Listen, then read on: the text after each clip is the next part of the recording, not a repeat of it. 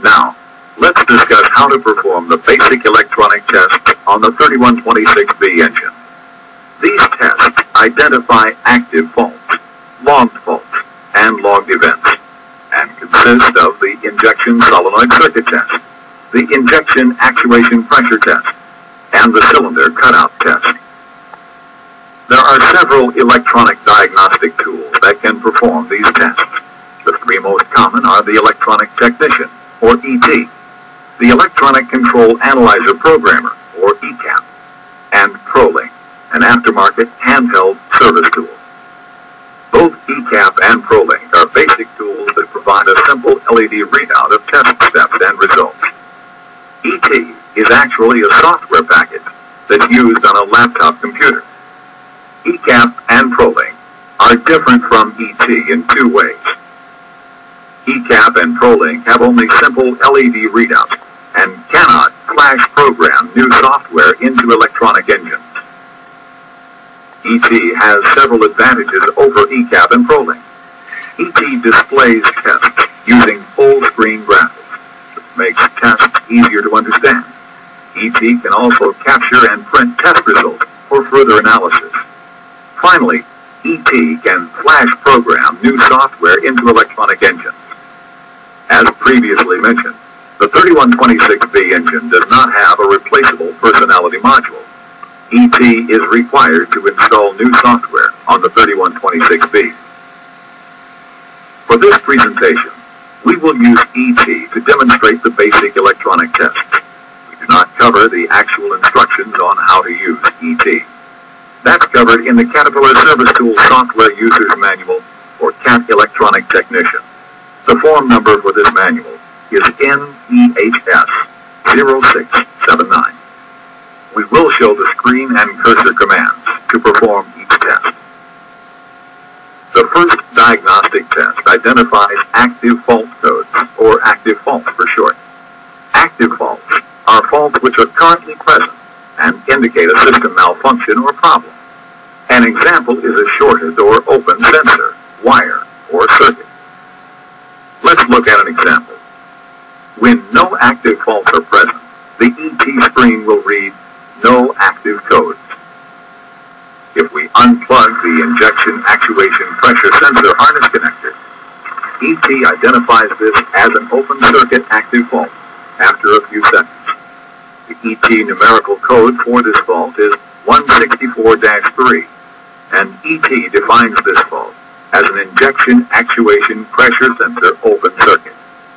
Detailed information for troubleshooting this code is listed in the troubleshooting guide. Now, let's look at an example of logged faults. When no logged faults are present, the ET screen will read no logged diagnostic codes. Here we see that the injection actuation pressure sensor open circuit fault has occurred 10 times.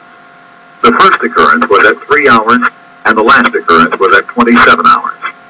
The diagnostic clock indicates the total number of hours on the engine. It also indicates 27 hours. The ECM is capable of remembering up to 256 occurrences of a logged fault. If the fault occurs more than this, the ECM will remember the last 256 occurrences. Now let's look at examples of logged events. Logged events are generally not electronic problems, but they do indicate an abnormal engine condition. Examples of logged events are a programmed idle shutdown occurrence, engine overheat, or engine overspeed. These are not electronic problems, but are abnormal operating conditions. Now let's look at the injection solenoid circuit test. The purpose of this test is to make sure that there are no open or short circuits in the injector wiring harness, and that all of the injector solenoids are working. We will also simulate what the test actually sounds like as it is running. To start the test, select the Start button at the bottom of the screen. ET will then instruct the ECM to actuate each injector solenoid in order from 1 through 6.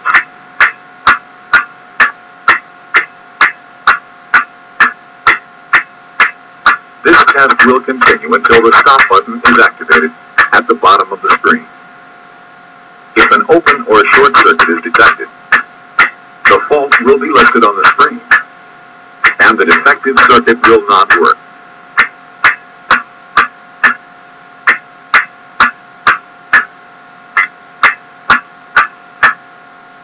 Now, let's look at the injection actuation pressure test.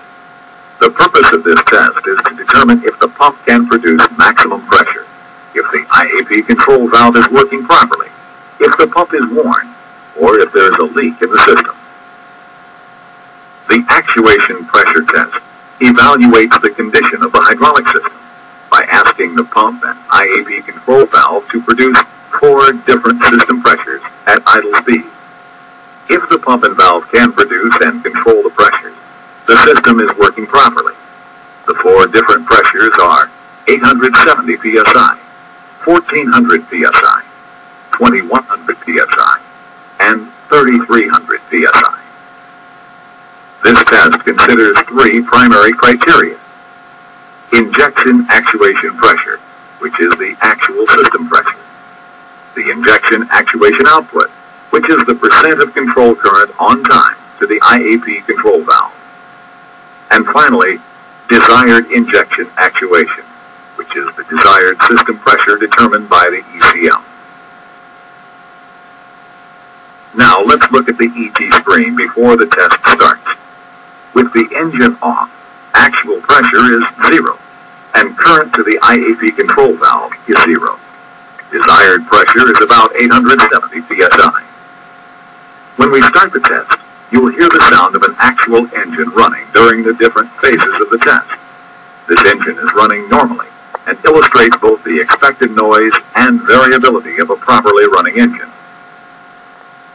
Now let's start the engine and listen to what it sounds like at idle for a few seconds.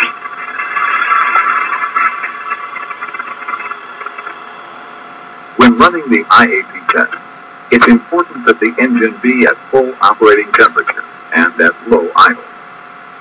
Performing tests below normal operation temperature, or at any speed other than low idle, will cause test results to be inaccurate and unrepeatable. When we start the engine, the test starts at normal idle conditions. Desired pressure is approximately 870 psi, and the IAP CV control current is usually in a range of approximately 10% to 22%. Actual pressure should be in a range of approximately plus or minus 100 psi of desired pressure. The actual pressure reading may seem erratic, but that's largely due to the slow firing frequency of the injectors at idle speed and the data sampling rate of the ET.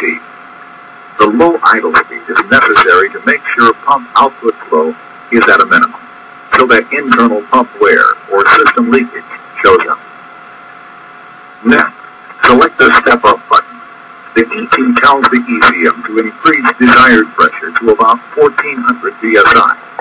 Actual pressure should be in a range of about plus or minus 100 psi of desired pressure. Pressing the step-up button again will increase desired pressure to about 2100.